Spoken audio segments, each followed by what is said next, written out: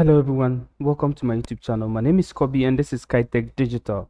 Now in this video, I'm going to show you how you can be able to protect your files. Okay, so you have an audio file, a video file on your WordPress website, and the next thing you know, somebody is using it, in a different place where you did not give the person permission to use it. So I'm going to show you how you can be able to protect it. For example, let me give you an example. Let's go to the blog over here. And then I'm going to give you one example. Like, let's say I have this podcast over here. Okay, so I have this audio over here. I can go ahead and listen to it, and then somebody wants to like the audio, wants to download it. So the person tried to find a download button. The person cannot see it because of the player that I'm using. So goes to setting, no download button, nothing, everything over here, nothing. Now there is a way that a person can be able to download this audio over here without me giving the person permission to be able to download it. And when you right click on the page, okay, and then you go to inspect over here, you can be able to find the URL of the audio. Okay, so now let's go through and then see if you can find what the audio URL. Okay, so if you go over here, you see most of the URL over here, but the one that we are looking for is the audio. So now let's just use this one to search for it. Okay, so now let's click over here and then see. Let's go up and see. You see that this is the URL over here. Okay, so everybody who is well versed in or know a little bit about WordPress will know that this is what an app, a file, an audio file. Okay, the person will definitely know it because it does not. It's have an .mp3 over here. So the person can just double click on it right here, copy it, and then go to a different tab over here. Okay, and then paste the link inside, and then the audio will be shown over here. Now for the person to download it easily, the person can just click on these three dots over here, and then there is a download button over here for the person to download it. Okay, now it is an audio. This is an audio, easily downloaded. Now let's check another one, which is also a video. Okay, so now let's go to, let's say, this video over here. Okay, so let me just close it and then we'll restart from here. Now this is a video. Okay, so I can decide to to play it, and then the video will start playing for me. Okay, so as you can see, the video have started playing for me. Now maybe I like this video, I want to download it. I still cannot see any download button over here. Okay, but there is a way that I can still download this video. Okay, the same way as we did with the audio, the same way I click on inspect over here, go and then find the source of the audio. So I'll use this select element button over here, and then just click on the audio. Okay, and then if I scroll up over here, that is the link of the audio. I will just right click on it, copy it, go to my new tab, enter the link over there, and then I can be able to have the audio over here. So as you can see, I have the audio over here. Now how do I download it? Just click on this three dots over here, and then the download link button is over there for me to just click on it, and then it will start downloading for me. Now how do you prevent people from doing all these things? Now remember, all what I'm doing is educational purposes, and then this thing that I showed you, I'm not saying that you should go around looking for unsecured videos and audios and then download it like the way I'm doing. Everything that I'm doing is just to educate you guys, so that you will be able to understand how WordPress works, and then be able to secure your website well. Now how do you secure this thing? Now it's also very simple. Now let's look at this video over here. Let's click on this video over here, and then you realize that this video over here also have this post over here also have a video over here. Now with the same way, let's go right click on it. Okay, let's just right click on it, go to inspect over here, and then try to see if you can find the audio link, and then open the audio link and then see. So let me use this select tool over here, and then I'll click on it, and then I'll go and then search the word. This is the audio link over here. So as you can see, I can double click on it, copy it, and then come to a new tab over here, paste it over there, and then click on what, enter. And I still would have this one also. Okay, so this one is also what, is also not protected. Okay, so how do you protect all these files? It is very easy for us to do it, and that is why I am going to show you in this video. Okay, so to be able to protect your files, it is very easy to do it. We are going to do it in a very simple steps. Okay, now first of all, you need to have a player that does not have a download link over there. Now if you use the WordPress player, it's going to or maybe WordPress player is going to have a download link over there for people to be able to download it easily. So you need to install a plugin, a player plugin that does not have a download link over there. Now let's go to the backend and then I'll show you.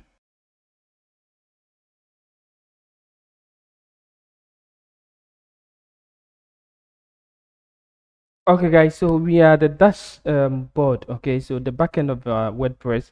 Now what we are supposed to do is just go to plugins over here, hover on plugins over here, and then click on add new. Now we're going to install 2 new plugins, okay, for our website. So to make this thing work and to work well, we need these 2 plugins. Now the first plugin that we're going to install is the player. Okay, so just search for Presto player.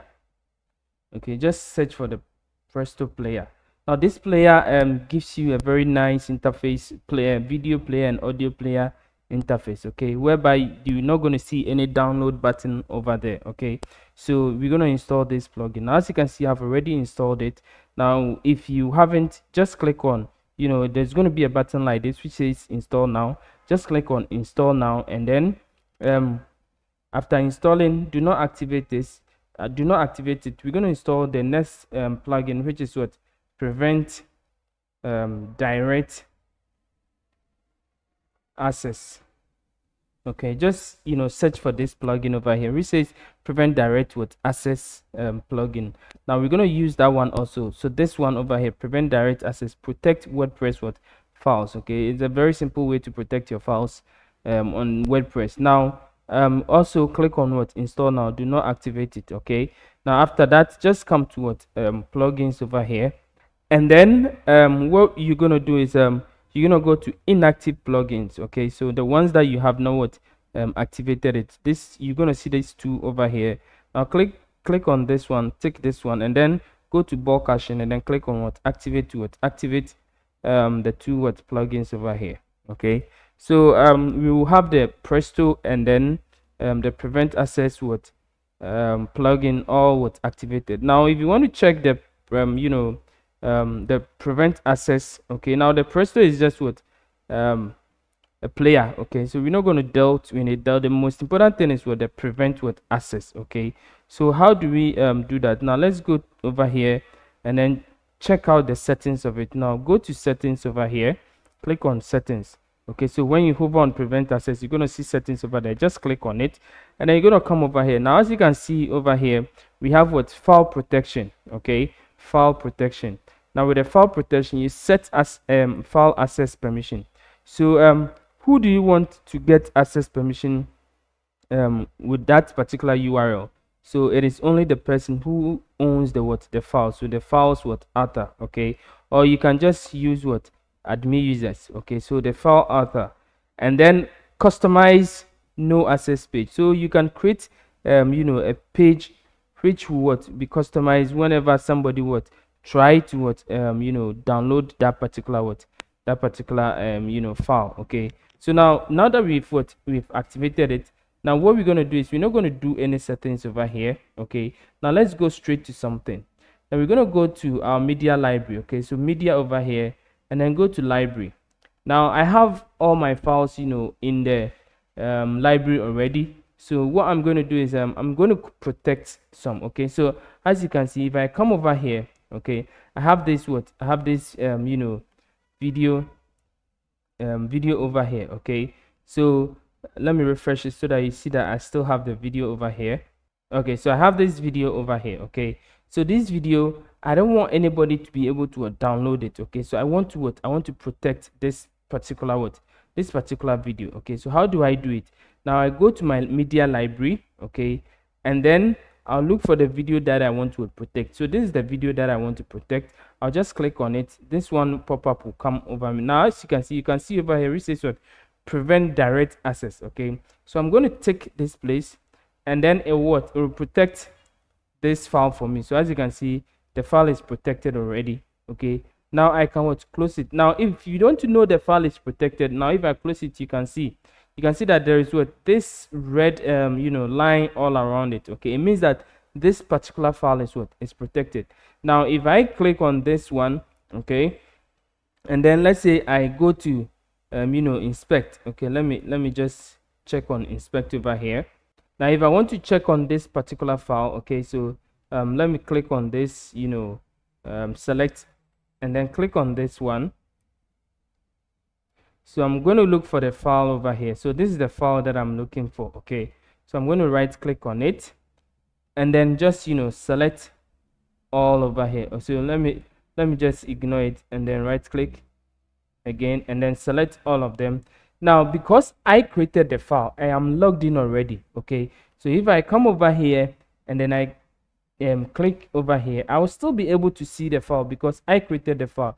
Remember, we did the settings that the author will be able to see the file. Okay, but let's go to let's close this one, and then go to a different browser. Like let's go to an incognito window right now, and then I'll paste this one over here, type in this one over here. Now watch what happens. It's going to give me a forward page over here. Okay, so as you can see, they tell me that that page can't be found. Okay, it means that nobody can be able to copy the link and then use it. Okay, and that is exactly what we are looking for. So since we have it like this, so it means that the page is or the file is protected. Okay, we protected the file. Now we can do so for all the files that we want. Okay, so you can do so for your audios. For this one over here, you can just click over here to protect it. Okay, so the file is protected. You see there is a red border around it.